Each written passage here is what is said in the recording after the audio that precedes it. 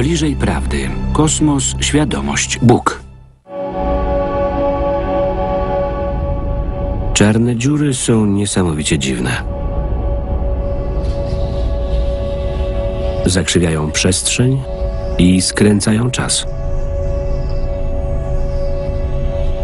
Zgniatają materię do mikroskopijnych rozmiarów i potrafią uwięzić nawet światło. Stąd właśnie bierze się ich nazwa. Czarne dziury znajdują się w centrach galaktyk i kształtują wszechświat. Ale skoro nie możemy ich dostrzec, skąd wiemy, że tam są? Ich istnienie podważa przyjęte przez nas koncepcje czasu i przestrzeni oraz zmienia nasze spojrzenie na rzeczywistość. Jakie tajemnice skrywają czarne dziury w swoim wnętrzu? Dlaczego są tak zdumiewające? Nazywam się Robert Lawrence Kuhn i postaram się znaleźć odpowiedź na to pytanie. Dlaczego czarne dziury są zadziwiające?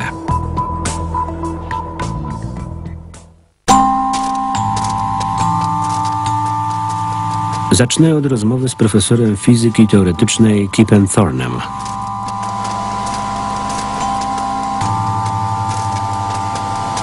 Spotkaliśmy się w jego laboratorium, gdzie znajduje się prototyp detektora fal grawitacyjnych.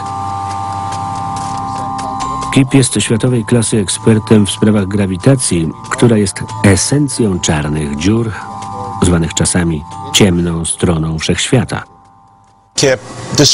Mógłbyś opisać strukturę czarnej dziury? Każdy z tych obiektów ma swoją powierzchnię, nazywaną także horyzontem, a w jego środku znajduje się tak zwana osobliwość. Trzeba jednak podkreślić, że horyzont jest w pewnym sensie powierzchnią wirtualną, a nie zwykłą, twardą, jak na przykład powierzchnia kuli bilardowej. Między horyzontem a osobliwością występuje zakrzywiona czasoprzestrzeń. Horyzont ma bardzo specyficzne właściwości. Po jego przekroczeniu nic nie może się już wydostać z czarnej dziury, zbliżając się nieubłaganie ku jej centrum.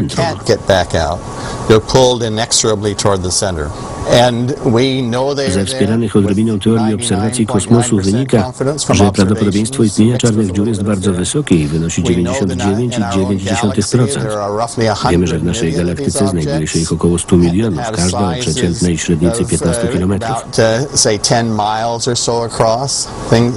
Wiemy też, że w środku naszej galaktyki istnieje olbrzymia czarna dziura o średnicy równej odległości między Ziemią a Księżycem.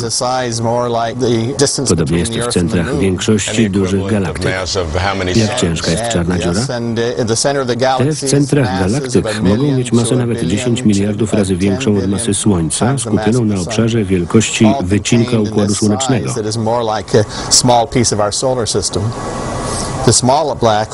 Te mniejsze mają masę około 10 Słońc. Czarne dziury to naprawdę niesamowite obiekty.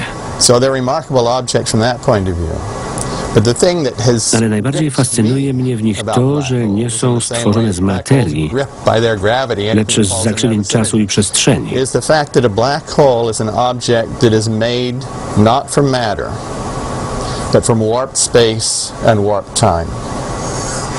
Co to dokładnie znaczy?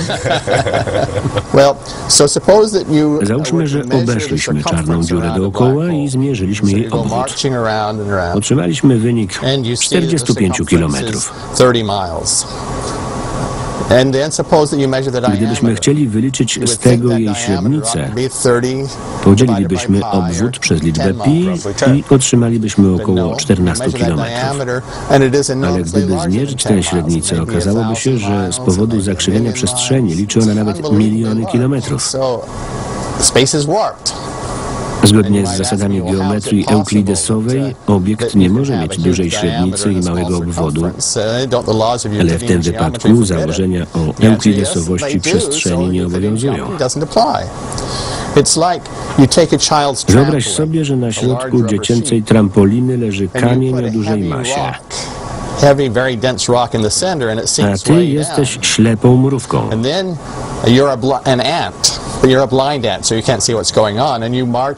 Jeśli będziesz maszerował dookoła trampoliny, wyznaczysz jej obwód. Ale kiedy postanowisz zmierzyć jej średnicę, okaże się, że jej wartość jest olbrzymia w stosunku do obwodu. Tak samo jest z czarnymi dziurami. Nie są zbudowane z żadnej materii. Materia znajdowała się jedynie w gwieździe, z której narodziła się dana czarna dziura. Dawno temu w gwieździe trochę cięższej od naszego Słońca wygasła reakcja termojądrowa, po czym gwiazda ta zaczęła się ochładzać, aż w końcu implodowała.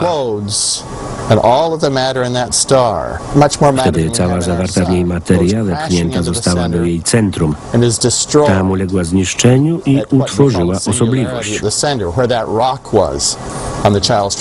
W czarnej dziurze nie ma nic prócz pomarszczonego czasu i przestrzeni.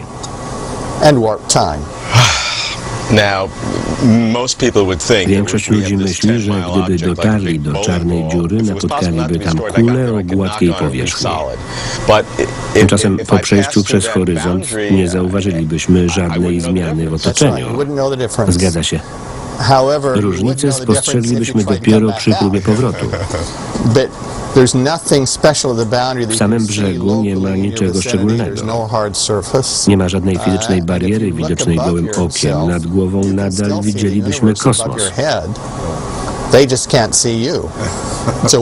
Ale horyzont przepuszcza światło tylko w jedną stronę. Dostrzeglibyśmy, co dzieje się poza czarną dziurą, ale nasi towarzysze straciliby z nami kontakt. Za wizytę w czarnej dziurze każdy badacz musiałby zapłacić najwyższą cenę. No i oczywiście nie opublikowałby swoich obserwacji. Einstein wykazał, że masa jest energią, że można przekształcać jedną w drugą. E równa się mc kwadrat. Właśnie. Co ciekawe, energia w czarnej dziurze nie jest skupiona w jej osobliwości, ale w zakrzywieniu czasoprzestrzeni. Wróćmy do przykładu kamienia na trampolinie. Jej deformacja wymaga nakładu energii i to dosyć dużego. Podobnie jest z narodzinami czarnej dziury. Gwiazda imploduje i wykonuje większość ciężkiej pracy. Ta jej masa i energia wykorzystywane są do zakrzywienia czasu i przestrzeni.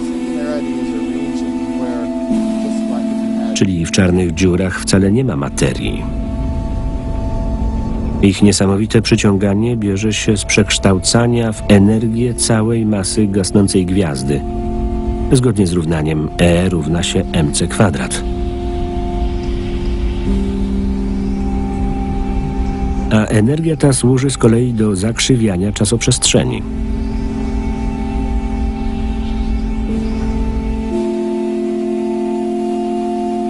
Tajemnice czarnych dziur leżą gdzieś wśród podstawowych praw fizyki. Muszę się spotkać z odpowiednim ekspertem. Moim rozmówcą będzie Leonard Susskind, profesor fizyki na Uniwersytecie Stanforda, jeden z twórców teorii strun. Co istnienie czarnych dziur mówi o prawach fizyki?